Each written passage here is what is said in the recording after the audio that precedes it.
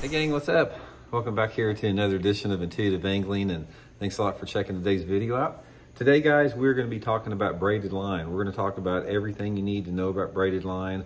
I'm going to go through every pound test of braided line that I use and sort of give you guys the application for it and when I think it's the best to use and when I think it's not the best to use. So I think this is going to be some really good info on braided line. And guys, before we start, I just wanted to remind you about our September sale on my signature series, RB2 series solar bat sunglasses. If you get a pair in the month of September, you get them at 30% off.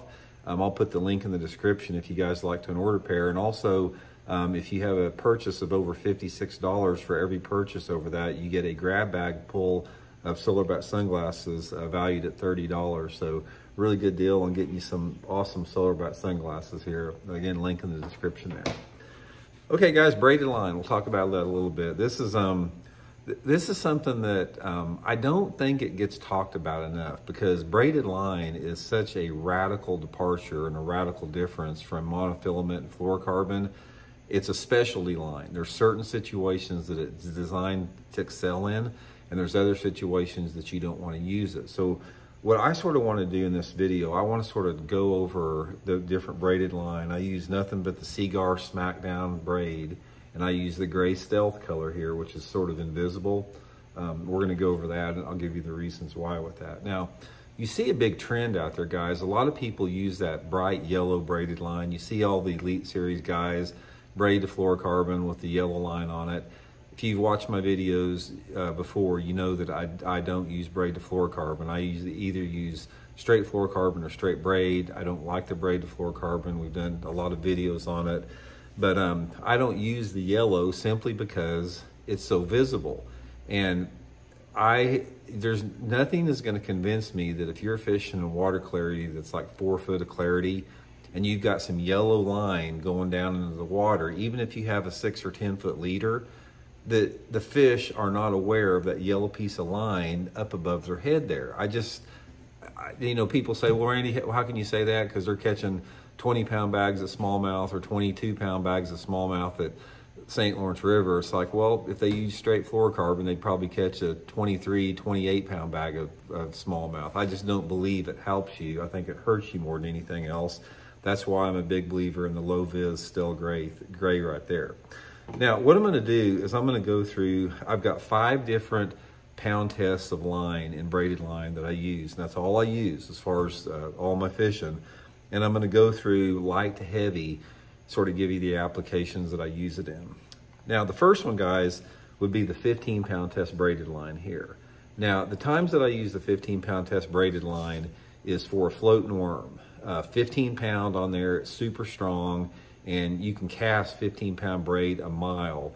And a lot of times with the floating worm, you definitely need that strong hook set with a spinning rod, and that's why I use the braid, because there's no stretch on it.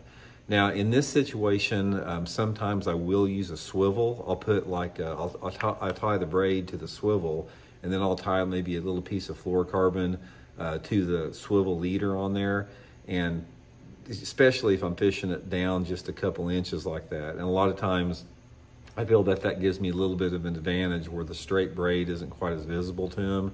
But most of the time I'm fishing a floating worm pretty much close to the surface, so I'll just tie it straight to the braided line with the 15-pound test. That's pretty much the only time that I will use the 15-pound test braided line. I don't really use it in any other situations. Now the next one, guys, would be 20-pound test braided line. The 20-pound test braid is what I'll use on a spinning reel for like a fluke. If I've got something a little heavier, like a fluke is a little bit meatier, it's a little heavier than a floating worm, so I feel like I need a little bit, larger diameter line. And the same deal with the fluke, guys, or the soft stick bait like that, any type of soft plastic jerk bait. I'll either tie it straight on it with the 20-pound test if I'm fishing it, close to the surface.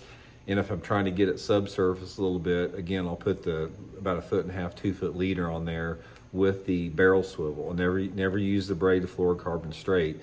And the only reason that I'm using, well, there's 2 reasons. There's the 2 reasons I'm using the barrel is the barrel will help reduce line twist, because if you're fishing a fluke or a floating worm on a spinning rod, on straight anything, straight braid, straight fluorocarbon or whatever, it's going to twist your line because that bait twists a lot, and the barrel swivel will really help eliminate that twist. But that's about the only time that I'm using 30 out there. Now the next one, guys, I'm going to talk about a little bit is the 30, 40, and 50 pound test. The 30 pound test, there's two applications I use with 30 pound test. Number one is fishing a small frog on the surface. Now, frogs come in a lot of different sizes, but when I'm fishing a smaller size frog, which some of them are a little bit smaller, I'll use 30 pound test braid on a bait cast reel with that. And the 30 pound is super strong, and the smaller diameter allows me to throw that, you know, a little bit smaller frog on it. And also, if I'm fishing in Florida over some fairly thick vegetation or maybe around lily pads, and I'm throwing something like some type of a boot tail swim bait where I'm fishing it just under the surface, the 30 pound test is a good consideration for that. So that's what I use. Now, next, guys, is the 40 pound test. The 40 pound test is my hardcore frog fishing line. That's what I use for most all of my frogs. I'll use it on horny toads, I'll use it on the zoom frogs, that type of stuff. And also, this is what I fish my big topwaters on. If I'm using something like a whopper plopper or a big walking topwater, something that's really big, I'll tie a straight 40 pound test on it, as well as a buzz bait. So the 40 pound test, you're not gonna break it with 40 pound test line, yet the diameter is still small enough you can get good casts, but yet the diameter is thick enough where you don't get the fluffs on it. If you try to cast braided line even on a smaller diameter, a lot of times you can fluff it if you cast it a little bit too hard. But if I've got 1 pound test that I use more than anything else, it would be 40 pound test. Topwaters, buzz toads, frogs, all that type of stuff is going to be with the 40 pound test. Even sometimes if I'm fishing muddy water, like muddy water where it's that much visibility, and I'm fishing a big spinner bait, I may tie the big spinner bait on 40 pound test braid too. And finally, guys, is the 50 pound test. This is the heaviest I use. A lot of guys will go to 65 and I don't. The 50 pound test is my mat flipping line. This is what I'm flipping, matted vegetation, hyacinths, matted grass. Sometimes I'll flip it in reeds or cattails or super thick, flooded, gnarly stuff like that with big heavy jigs and big heavy weights. I don't like the 65 pound. I think the diameter feels a little too thick for me. It feels like I'm throwing rope. But so I use the 50 pound test for all of my heavy duty flipping situations. So that's pretty much, guys, that's what I use the braid for out there. Again, it's situational. How much I use it during the course of the year depends upon how much I'm fishing those techniques that I talked about. But again, most of the time, I'm either using straight braid or straight fluorocarbon, with the exception of using a barrel swivel on that fluke or the floating worm. So anyway, that's my 2 cents worth on it, guys. I hope it gives you a little insight there, and we'll talk later. See you.